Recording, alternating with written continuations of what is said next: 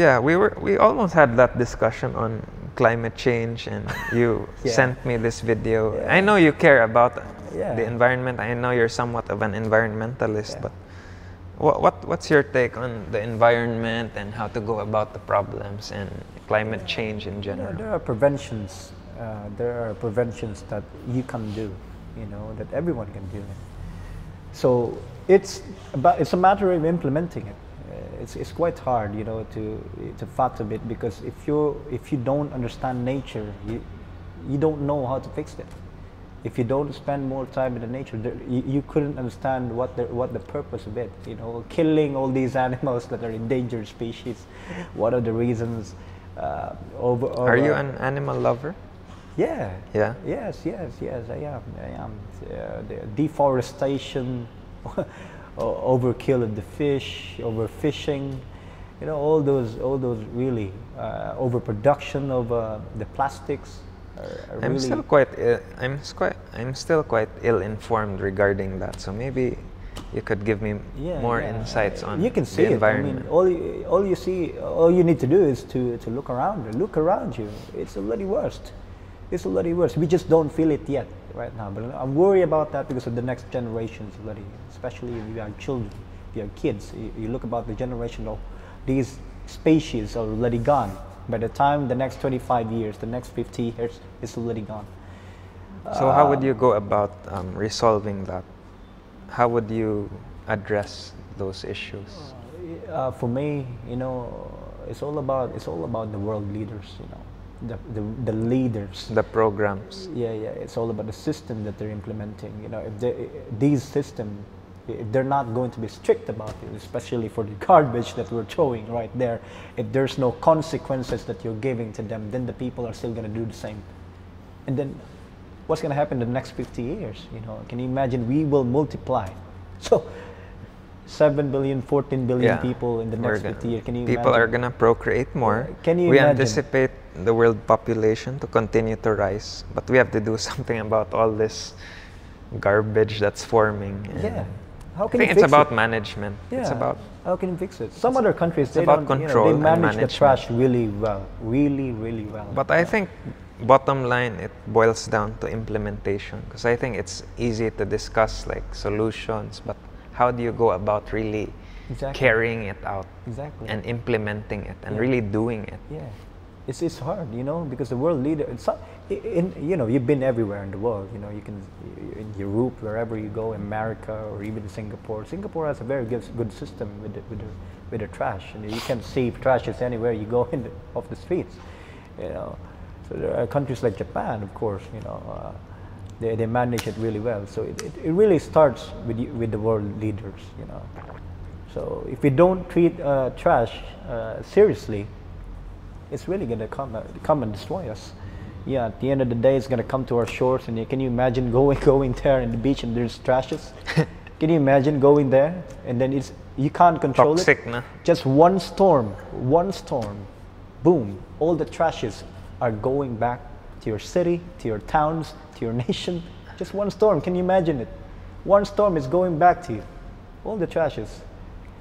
So it's everywhere. So it's for you. It boils down to the world leaders and what they how they address that. How they address it. It comes down to them. No matter how good you are in explaining it, no matter how much solutions you have there, it doesn't really matter unless the world leaders are gonna do it anyhow. Because if they implement it well, if there's a system if they put up a system that we can fix this, then I think it's going to get better. Philippines is just the worst. I think you think we're one the biggest of the worst polluter in the world. I think they're number 2 or even number 1 right now. I don't know. Yes, or second. Well, we're a third world, so I think that puts us behind also in terms of Plus, we have to deal with all these other issues like the economy and COVID. So, like the environment might not necessarily be a priority. Exactly. So it's not like on top of the list. It's not the priority, but as you can see, it's the biggest problem around there. But what are your thoughts on climate change? We had sort of this back and forth exchange, but we never really dug deep into it. Obviously, you can see it in the iceberg right now. So if you see, why is the iceberg collapsing? That's the biggest question. If if we're not, if it's not really affecting us, why is the iceberg collapsing? Why is the sea level rising? So those are the questions that we need to ponder on. Why is it happening right now? If we don't believe in climate change, or if we don't believe in the ecosystem, the biodiversity that is being affected, why are these happening? These are biggest reasons at the same time. So, well, I wouldn't label myself a climate change denier. Like, I know there is climate change, but the problem I have with is climate change alarmism. The alarmism aspect. Like sometimes there's an agenda behind it, or sometimes something is like blown out of proportion. That's it. But I'm all for, of course, taking care of the environment, being responsible.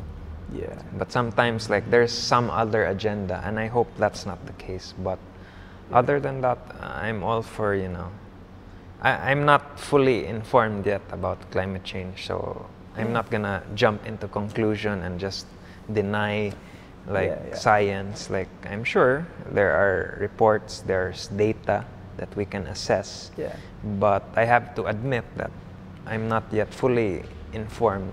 But my stance is, I understand. I'm not for the alarmism aspect, and I'm all for taking care of the environment for the benefit of our future. Yeah, that should be non-negotiable. You see, taking care of the environment, that should be non-negotiable. We have to do something right now. We have to do something rather than nothing, and just passing it on to the next generation. Can you imagine that you go into the beach that it's never been touched, and then when you go there, you see trashes out of nowhere? Can you imagine that? If you spend more time in nature, if you spend going trekking, going to the mountains, you can see trashes anywhere. That's just the worst, That's the worst. You go to good places, really nice, lovely places, but all you see is trash. It doesn't give any justice at all. And then who are suffering? All animals are suffering with it. Can you imagine it? That's why I'm talking about the ecosystem, the biodiversity, the plastics around. 8 billion tons of plastic.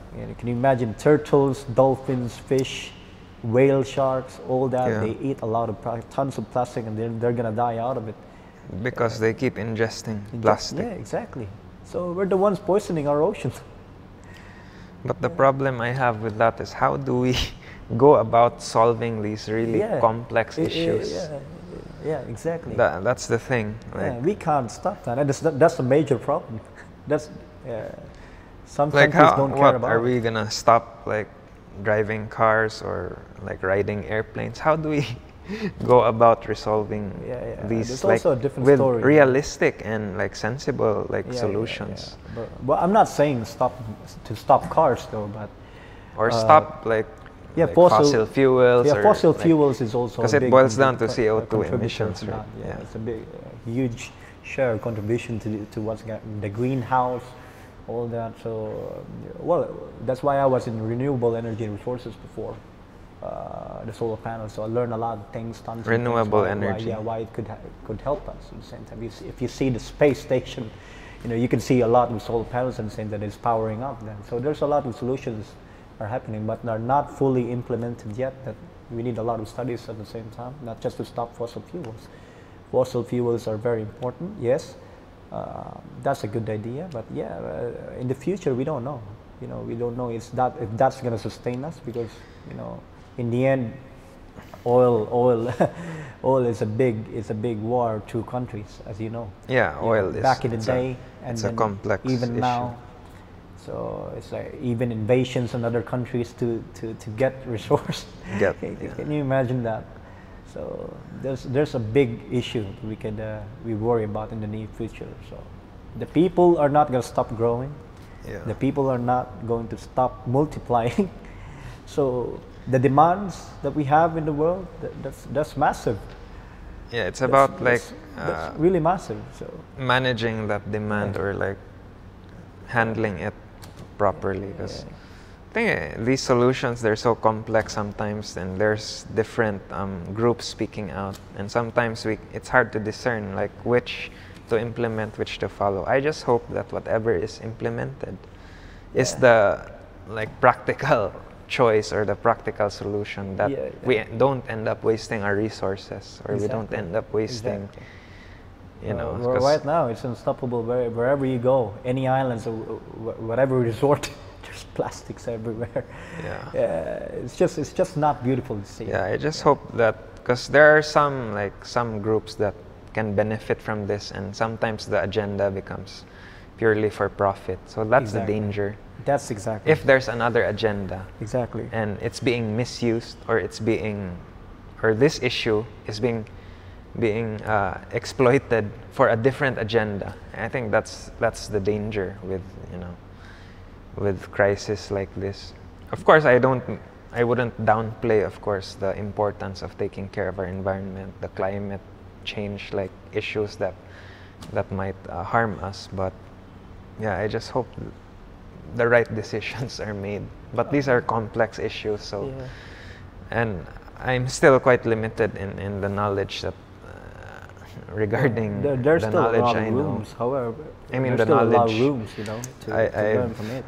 At the same time, even I'm still learning how are they going to solve it. At the same time, it's a problem that you're going to be worried about, because the more you spend time with nature, the more you're going to be worrying about it, because you can see it in front of you. Even the kids saw it.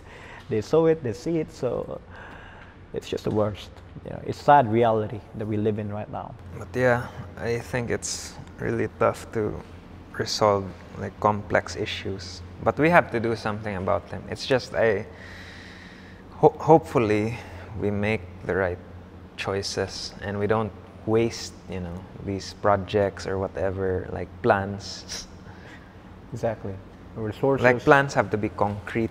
Exactly. And yeah, it has to make sense also. It has to be feasible. It has to be realistic. It has to be implementable. Yeah. So you're not, for now, well, you're not that much worried about what's happening, the climate change or the environment. The environment is not really what's worrying you about. Well, to a certain extent, of course, because it's a big issue that affects everyone. But since there's a lot going on also, like the economy, like running a business, relationships, sometimes we have a lot of shit that we're dealing with that sometimes these things are set aside. So that's why, because there are so many complex problems that arise, it's hard to go about them. So I think the best thing we can do is at least go about the problems that are in front of us and go about them the best way we can. Yeah, so that's my outlook. Then once we resolve these things, once we have these things in order, then eventually we can like delve into other problems. Like, I think one step at a time, rather than, you know, trying to resolve everything and achieving nothing in the end. Achieving nothing. Or like not getting anything done. Like you're doing this, you're doing that without a concrete, you know, direction as to where all of it is going. So that's my take, and that's my philosophy on it. But yeah, it could vary, but that's how I personally view it. Well, I guess election is coming up. Yeah, hopefully we elect the right leaders, the right people. It's really a big major issue that we need to look on, you know, the people that we voted on. Yeah, I hope that we choose the right leaders who lead us to the right path, of course.